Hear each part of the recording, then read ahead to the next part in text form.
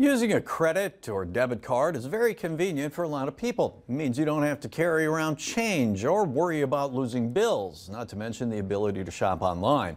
But small businesses around the country are getting stuck with the fees the companies are charging.